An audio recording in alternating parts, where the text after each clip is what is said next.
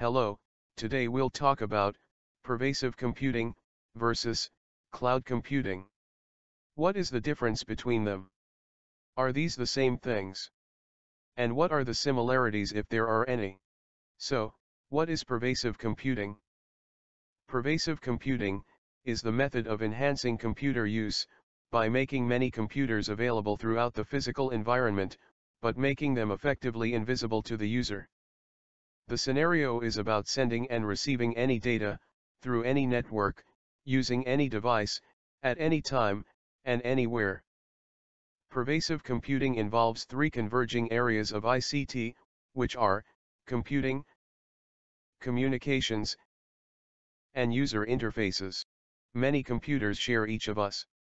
Computing devices are likely to assume many different forms and sizes, from handheld units, similar to mobile phones, to near-invisible devices set into everyday objects, like furniture and clothing. Communications, connectivity, this can be achieved via both wired, such as broadband, ADSL, or Ethernet, and wireless networking technologies, such as Wi-Fi or Bluetooth.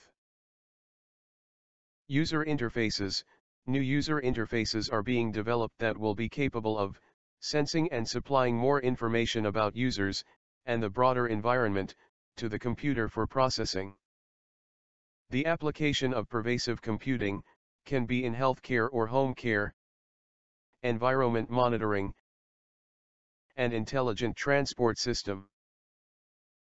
Okay, now, let us move on to cloud computing. Cloud computing is a style of computing in which dynamically scalable and often virtualized resources are provided as a service over the Internet. In a cloud computing system, there's a significant workload shift.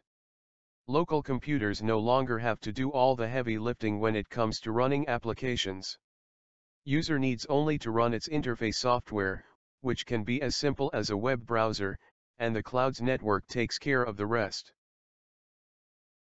Here are some characteristics of cloud computing: elasticity and scalability, expand and reduce resources according to your specific service requirement. Pay-per-use, pay for cloud services only when you use them. On-demand, cloud services are invoked only when you need them. Resiliency, completely isolate the failure of server and storage resources from cloud users. Work is migrated to a different physical resource in the cloud with or without user awareness. Multi-tenancy, can host the cloud services for multiple users with different requirements within the same infrastructure. Workload movement. Cloud computing providers can migrate workloads across servers, both inside the data center, and across data centers. Let's talk about the cloud service model, which consists of three layers: software as a service, platform as a service, and infrastructure as a service.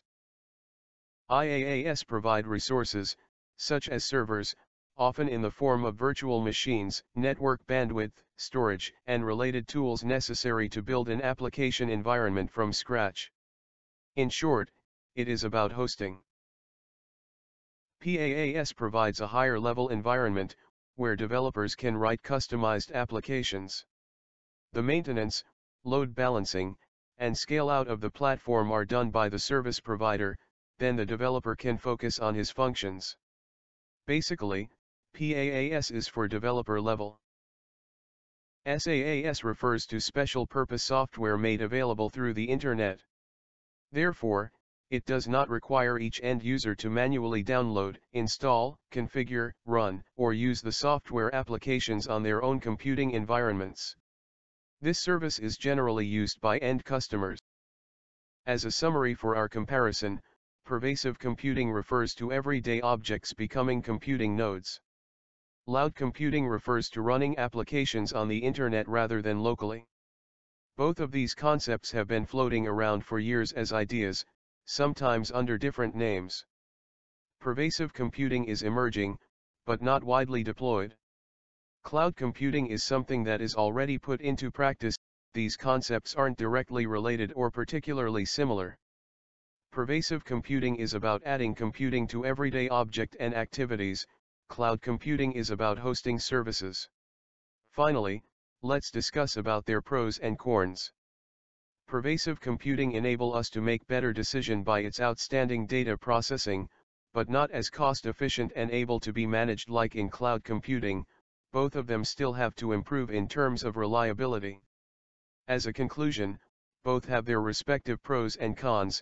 One thing for sure is, they play important role in coming years' technology.